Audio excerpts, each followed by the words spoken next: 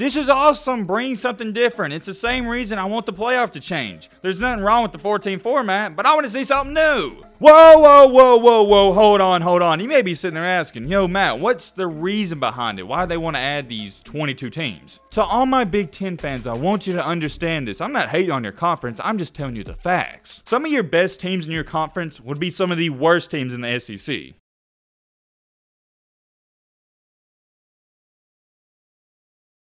You know what they say, college football never sleeps. Do they actually say that, or did I just make that up in my head? Yeah, I don't think nobody says, but anyways, that's besides the point. We have breaking news to talk about. The Big Ten is adding more teams. They have made it extremely clear they're not stopping with USC and UCLA. They want more, and I don't mean 1 or 2 more teams. It's being rumored they want up to 22 members. And a very close source to the Big Ten has also stated, quote unquote, the Big Ten isn't close to being done. And that is scary. I said this in yesterday's video, as most of you know. If you didn't go see yesterday's video, go check it out. But we talked about Clemson and Florida State potentially joining the SEC anytime soon. I mean, the way things are going in college football right now, there could be an insane announcement that nobody's heard about in an hour or two. Think about it. Who in their right mind even heard or was talking about USC joining the Big Ten? You have to understand this. Nothing is off the table at this point. We have a lot of stuff to talk about and go over in this video. And one main issue the Big Ten is facing right now is they don't want USC and UCLA to be the only teams they have out west. You may be sitting there asking, yo Matt, why do they need more teams out west? Well, the Big Ten has made it clear they don't want those to be the only 2 teams out there because they don't want them to travel so far for every single in-conference game. It makes a ton of sense, it really does. But real quick, before we get into this video,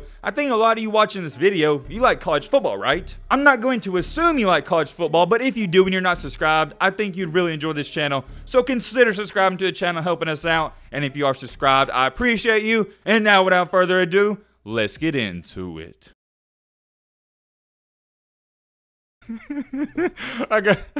I'm sorry. I gotta start this video out with another video clip I'm gonna show you because it's how I feel about the Big Ten. Most of y'all know if you've been watching the channel or you've seen some videos here and there, I think the Big Ten is overrated. The only team in the Big Ten that I think is great and they're up there with the big dogs is Ohio State. Nobody else. Michigan's overrated, Wisconsin, and I remember last year I was telling everybody, Michigan State, yeah, they're undefeated, but when they play a good team, they're going to get mopped. I believe Michigan State was even in the top 10. Wasn't they even in the top 5? And then Ohio State drumrolled them, was beating them 49-0 at half. Anybody with any football knowledge whatsoever can tell the Big Ten's not that good. Think about it. You take Ohio State out of the Big Ten, who they got? And I already know somebody's about to say, well, Matt, Michigan beat Ohio State last year. Yeah, that was 1 year. The past 10 years, Ohio State's mopped them. I'm getting off topic. I'm not here to bash the Big Ten, but check out what Colin Cowherd said. Some of you Big Ten fans, oh boy. I mean, there's so many college football powers in the Big Ten. You know, Maryland and Rutgers and Illinois and Indiana and Iowa and Nebraska and Minnesota and Purdue and Michigan State. And take out Ohio State, and USC and UCLA can match up with anybody tomorrow and beat anybody tomorrow. Doesn't mean they will, but they can. By the way, what's up with Harbaugh's recruiting at Michigan? It's been in the tank this year. SEC is different. That's why Texas and Oklahoma is going to be a shock to the system. LSU's an NFL factory. Georgia's an NFL factory. Alabama's an NFL factory. Texas A&M has become an NFL factory. Kentucky football is now a pain in the butt to face. Auburn and Florida. Ole Miss with Lane Kiffin. These are really, really loaded programs. Really good coaches. Take out Ohio State. USC, UCLA matchup with everybody. The travel schedule's not that daunting. How many roadies are you going to play a year? 5? USC, UCLA will play their typical cupcake home schedules out of conference, and they'll go on the road for 5 games, 6 games. Oh, the weather. Honestly, folks, September, October, all the way until November 20th. What do you have, blizzards all over the place? Not really. I mean, it'll get slushy and ugly late November. Some years, you'll have already wrapped up your road schedule. Bruins, Trojans will be just fine. I know. the thought of having to go to Bloomington West Lafayette is chilling. They'll be fine. Oh man, I couldn't have said it any better myself, and that's why I showed you the video. And I don't love Colin Cowherd because I think me and him are both smart. I love him because I think me and him both have common sense. It's not just me, and he even stated it. That's why as SEC fans, when one of our teams goes 8-4 or 7-5, we feel like they could go 10-2 or 11-1 in the Big Ten or a different conference. It's like that because just like Colin said, and he's not even an SEC fan, the SEC has powerhouses. Not a singular powerhouse in Ohio State, but multiple ones. Georgia, Alabama, LSU. And yeah, LSU had a bad year last year, but they won a championship not too long ago, and they're not going to stay down long. Florida will one day eventually get back. And like he said, even Kentucky, they're a pain in the butt. Who else am I missing? Arkansas. I like that program. They're on the rise. Ole Miss with Lane Kiffin. They're doing unthinkable things. And oh yeah, guess what? Can't forget to mention this. We got Jimbo Fisher. I don't really like him, but A&M, they're a powerhouse. NFL powerhouse at least. You got Texas. Big bad Texas, my bad. They're coming in, and also Oklahoma. Look at what the SEC is. It's common knowledge. A team that goes 8-4 in the SEC, they're probably winning 10 games anywhere else. If you disagree with that statement, you know nothing about football and you're a bozo. Let me put it to you this way, just like Colin said, and I'm going to go on his points. USC, they're not even going to be scared walking into the Big Ten. They're going to fit in just fine. I'd expect them to immediately be competing for conference championships and winning 10 games a year. But the conversation would be completely different if USC was joining the SEC. There is a big, and I mean a big difference from playing Alabama, Georgia, Texas A&M, Texas, Oklahoma every single year, and even LSU if they get good, from playing Indiana, Rutgers, Northwestern, Nebraska, Michigan State. To all my Big Ten fans, I want you to understand this. I'm not hating on your conference. I'm just telling you the facts. I want you to think about this and just let it sink in.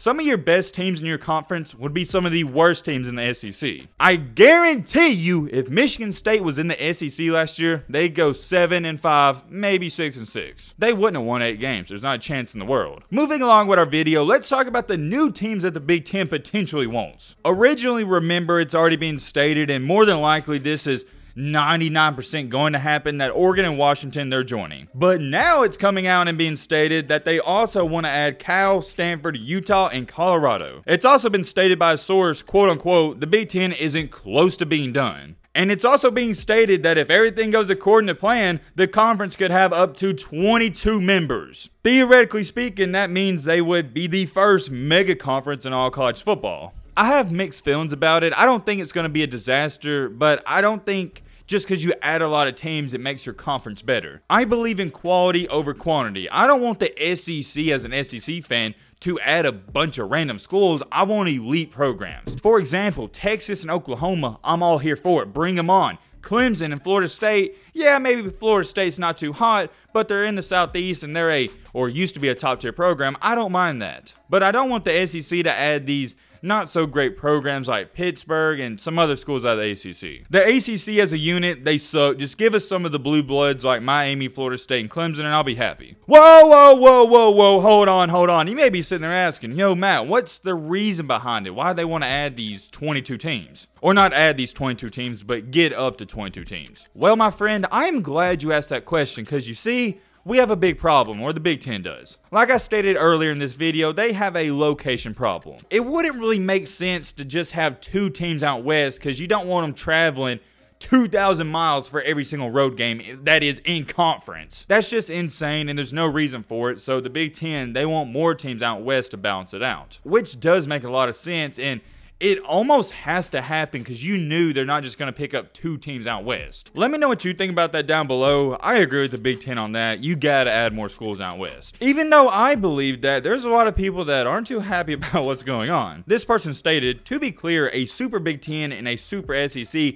almost exclusively paying themselves and then matching up their top teams to play for a national title is not college football. It's a sad NFL ripoff, and national media seemingly excited by the idea of that never loved this sport. Guys, I hate to say this, I really do.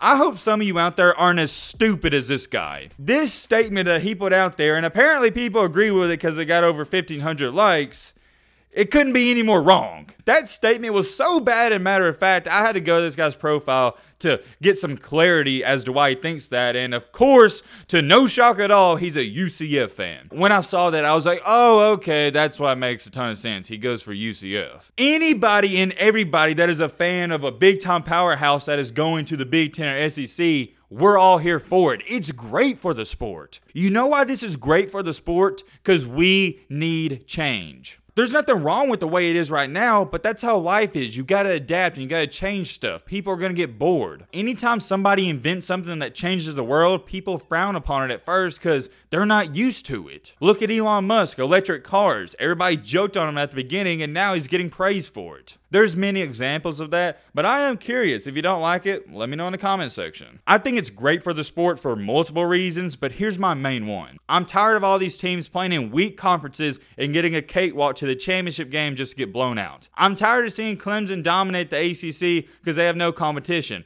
I'm tired of the Pac-12 being weak. I want to stay up till 2 a.m. watching college football, but the Pac-12 has been so bad, I can't. I'm tired of Ohio State only being the good team in the Big Ten. And I'm tired of the Big 12 only being 1 or 2 good teams every single year, and the same thing for the SEC. So why not combine a bunch of these teams, put them in the same conference so they actually have to battle to get to the championship? This is good for the sport, and if you disagree, then don't watch. Oh, wait a minute, that's right, you will be watching the games because you will be entertained, you just don't know it quite yet. We as fans, and I'm talking about me and you, because more than likely you watching this, you really like college football. We love this for the sport. This is great. It gives us some excitement. Normally in the off season, we have nothing to talk about. This is awesome. Bring something different. It's the same reason I want the playoff to change. There's nothing wrong with the 14 format, but I want to see something new. I could go on and on for hours about change. It is a must, but I am curious. Let me know your thoughts on everything we talked about down below. But don't worry.